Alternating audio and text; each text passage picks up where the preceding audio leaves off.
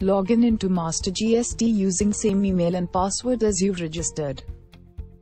Click on Clients in menu and you will get a page with all the client details. Click on Work on this button. There is a plus sign on the menu bar, click on it. Click on Add Sales Invoice, select the type of invoice you want to add. You will get a form.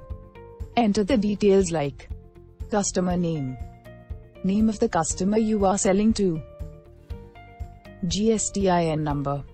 If the invoice is B2B, give the GSTIN.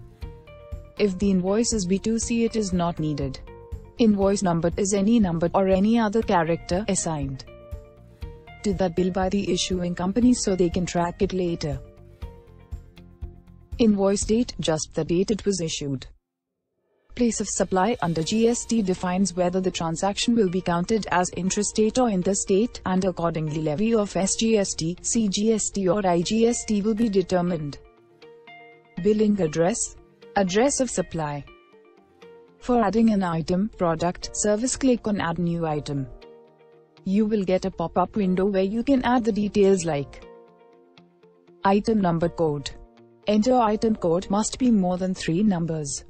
Item name, name of the item. Unit of measurement, how the item will measure. Recommended selling price for B2B. Price for business to business. Recommended selling price for B2C. Price for business to customer. HSN, SAC code, which is a 6-digit uniform code developed by World Customs Organization, WCO, for goods and is universally accepted. Safety stock level, how much stock is available? Click on Save. If the item is already there, it will autofill the category HSN UQC, rate of item. Quantity, amount of quantity purchased. After entering quantity, it will automatically fill the taxable value.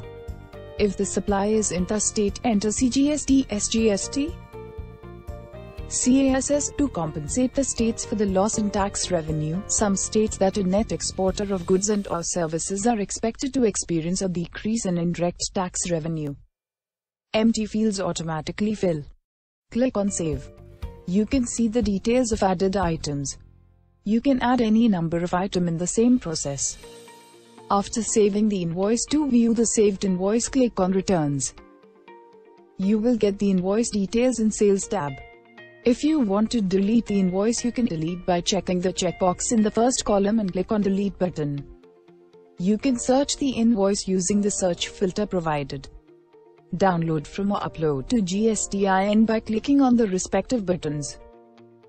You also can import your invoices by clicking Import button in the same tab. On clicking Import button, you will get a page as shown in below. In that, choose the type of invoice and choose the file or drag and drop the file. Then click on Import Invoice. In the Sales Summary tab, you can see the total number of invoice created, pending uploads, successful uploads, failed uploads. In Upload Documents to GSTIN tab, it will show all the information about invoices. If you want to edit, you can unsave, then click on Upload All to GSTIN.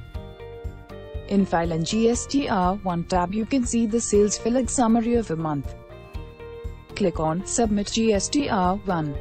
Please note, once you submit the invoices, you can't make any changes to the invoices.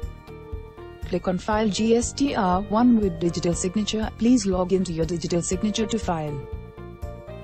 To file with AVC, click on File GSTR1 with AVC button and you will get a pop-up and enter the OTP sent to your registered mobile number and click on Submit.